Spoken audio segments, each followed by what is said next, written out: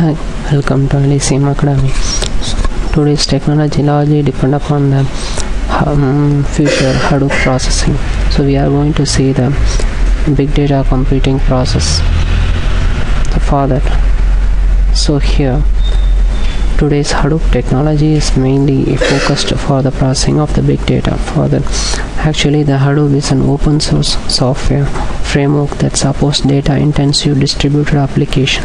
Actually, Hadoop is a MapReduce process in which the application is divided into many small fragments of work, each of which may be executed on the nodes of Hadoop clusters. Actually, the MapReduce framework assigns work to the nodes in a cluster. In the Hadoop environment, we can able to work with petabytes of data by using HDFS. Actually, HDFS is the Hadoop distributed file system, which is a scalable and efficient portable file system and data storage of the Hadoop framework. There is a major advantages of the Hadoop computing is, first the thing is the reliable data replication across the multiple nodes. Next thing is the scalability. So we can able to scale large data, that is called big data here, and the cost effective.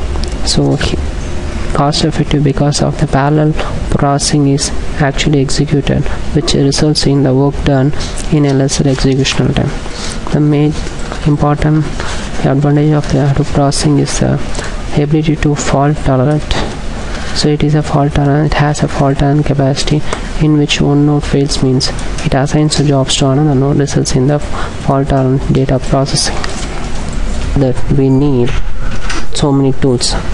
Here I am listing the main important tools which is required for configuring the Hadoop. First, we require the Cygwin terminal. Actually, the Cygwin terminal is a Linux-based tool for executing the commands, the Linux commands from the Windows machine. Then we need the Hadoop 0.18 SDK RPU, which is responsible for executing the Hadoop jobs.